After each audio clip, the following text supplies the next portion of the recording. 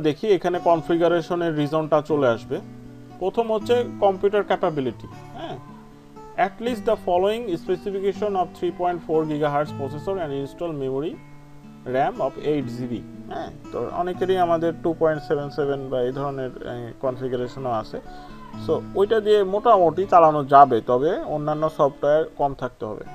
কিন্তু র্যাম আসলে 8 GB ছাড়া নতুন ভার্সনগুলো চালানো আসলেই কষ্টকর।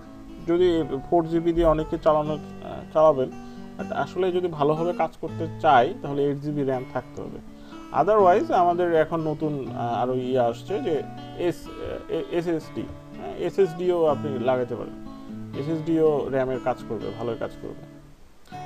এরপরে two many files open on your computer, মানে আমরা একসাথে অনেক ফাইল যদি করে ফেলি তাহলে হচ্ছে আমাদের সমস্যা করে। এরপরে হচ্ছে প্রক্সিমিটি অফ ফোল্ডার লোকেশন। অনেক সময় আমরা যেটা করি যে পেন ড্রাইভে মডেলটা সেভ করে রানটা অ্যানালাইসিস করি। হ্যাঁ, অ্যানালাইসিস করি, তো তখন আসলে অবশ্যই অ্যানালাইসিস হতে সময় লাগবে। আমাদের অনেক সময়তে আনওয়ান্টেড লাইনস এবং নাল অবজেক্ট থেকে যায়, সেগুলো আসলে ক্লিন করে ফেলতে হবে। অর্থাৎ আমরা আসলে মডেল করার সময় এইসব আনওয়ান্টেড লাইন আসলে ড্র করব না। সো ওইভাবে এই জিনিসগুলো দেখতে হবে। তারপরে হচ্ছে eliminate warning in geometry and load transfer warnings. এই ইটাপসে যেটা হচ্ছে এটাও একটা ডিসঅ্যাডভান্টেজ হিসেবে দেখতে হবে, যেটা আমি হয়তো ওখানে দেই নেই। সেটা হচ্ছে যে ইটাপস কিন্তু যা দিবেন তাই রান করে দেবে, মানে স্টার্ট প্রোকে যা দিবেন তা রান করবে না।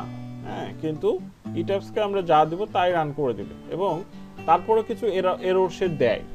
কি এরর দেয় সেটা হলো যে অনেক সময়তে একটা বিমের ওপর একটা বিম উঠে গেলে, একটা স্ল্যাব যদি একটা বিমের ওপর উঠে যায়, এরকম ধরনের মানে ড্রয়িং করার সময় অনেক এই ধরনের যদি এরর হয় তাহলে সে লোড ট্রান্সফার করতে সমস্যা করে। এবং সে তখন একটা লোড ট্রান্সফার একটা এরর দেয়। ওই এররটা ঠিক করে নিতে হবে, তাহলে অ্যানালাইসিসটা মানে নিতে কম সময় লাগবে। Make the load cases and load combination as simple as possible. Definitely আমরা খুব সিম্পল ভাবে চেষ্টা করব। ফিক্সিটি of both base and joint, আমরা সাপোর্ট অবশ্যই দিতে হবে এবং ওই অ্যাজ পার কোড আমাদেরকে দিতে হবে। এরপরে এটা বলার আগে আর একটা বলি যে আমাদের স্ল্যাবেরও যখন আমরা ড্র করব, আমরা হচ্ছে এক ক্লকওয়াইজে ড্র করব, যাতে আমাদের এটাও আসলে অনেক সময়তে ঝামেলা করে। এরপরে হচ্ছে number of modes for iteration. Iteration মানে হচ্ছে ও কতগুলো মোড শেপ করবে। আমাদের বিভিন্ন মোড শেপ থাকে। একটা বিল্ডিং বিভিন্ন শেপে সে ডিফর্ম করে, হ্যাঁ, আর ল্যাটারাল রোডে। সো আমরা যদি 12টাতে করতে, ডিফল্ট 12টা দেওয়া থাকে, সো 12টা দিয়ে যদি করতে চাই তাহলে করব। Otherwise define modal case, modify show case and edit maximum number of modes. যদি আমরা দেখি এখানে ডিফাইন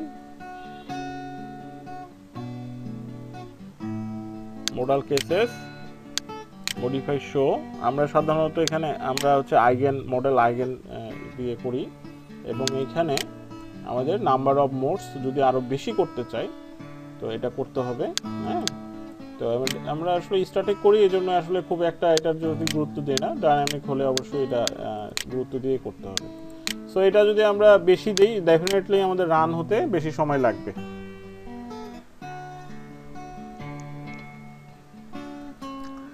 আচ্ছা, এখন আমরা এই বিমটা আমরা একটা মডেল করে দেখি যে আসলে রেজাল্ট কতটুকু ভ্যারি করে। আমাদের তো এটা হাতে করছি আমরা, সো এটা আমরা যদি এখানে করে দেখতে চাই, নিউ মডেল,